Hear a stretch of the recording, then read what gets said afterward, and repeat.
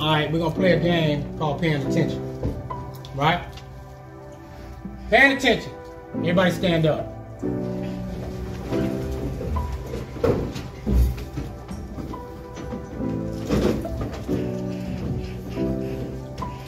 Everybody raise your right hand. The one that's not your left. Everybody sit down.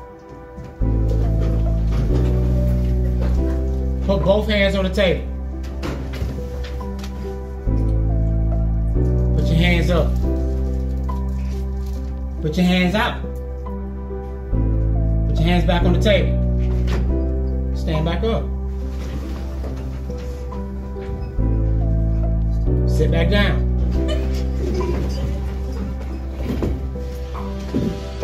Stand back up. Sit back down. Put your hands all the way up.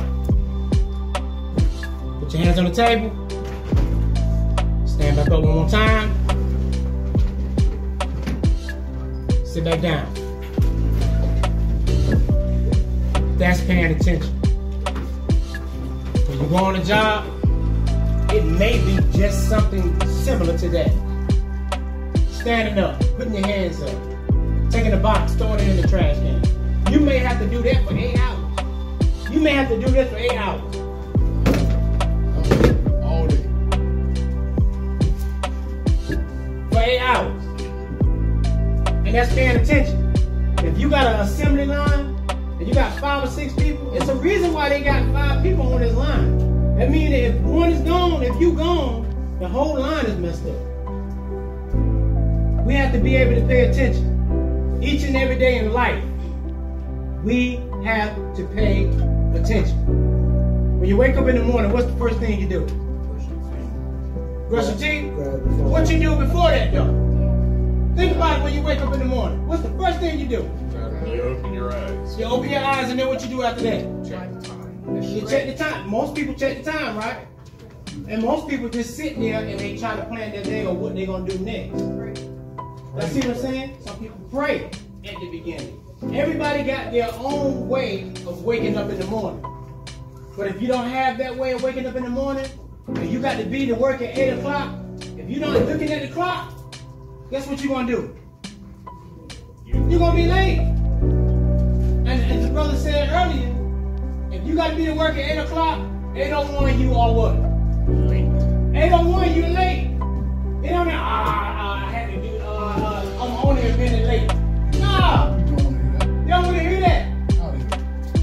So when we put you on a job, if you have to be to work at 8, be to work at 8. Another thing we see people have problems with is transportation. That's funny how we can get to the club, we can get to Junebug's party, we can get anywhere we want to get on the weekend, but we can't even get to the job on a weekday. And that's very important. Have your transportation in place. Pay somebody if you don't have no transport until you get your own. Set some short-term and some long-term goals. I may not have a car now, but I guarantee you I have one in a couple of months. But you check to the side. Because if you ain't working, they ain't bringing no money in. That means that once you start working, there's no problem with you not spending a whole bunch of money. You start putting your bread to the side. Start making some short-term goals and some long-term goals. And it's nothing like having your own vehicle. It's nothing like having your own place. Because one day, y'all going to be older, and some of y'all going to be raising kids on your own. And you want to instill these virtues of being able to be accountable, being able to be responsible. This stuff is so important, y'all. So take for granted everything that you get, because it's free. The knowledge is free. Putting you on a job, getting you some soft skills, getting you some practical skills, and most importantly, as I always say, getting you some common sense.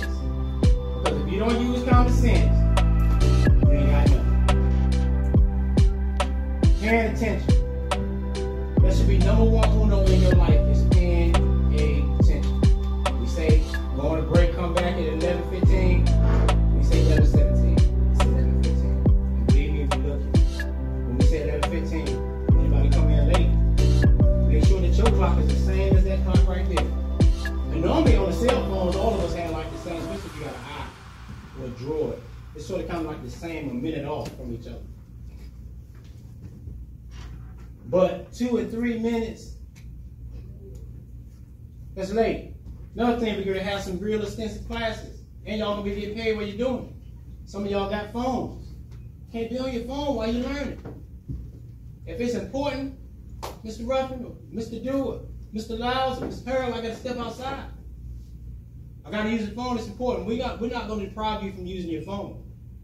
But you're not going to be in class on the phone all day long, playing with your phone.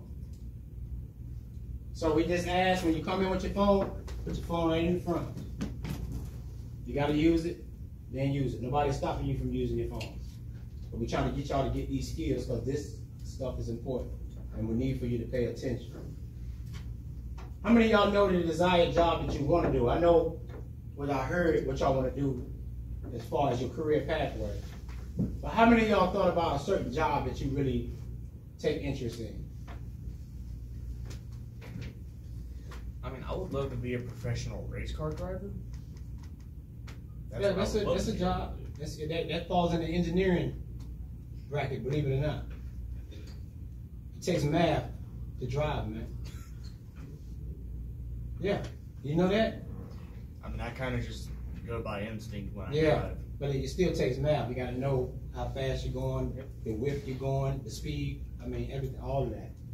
So what we're gonna try to do is we have people in place to sort of kind of, if you don't know what you want to do, ain't nothing wrong with that. I'd rather be in a place that I don't know what I want to do, to find what I want to do. And once you find it, it's beauty in that. All right. We're gonna go to lunch at what? 12? Yeah, we're gonna do lunch. Be back here about 1 o'clock, or you can just hang around here.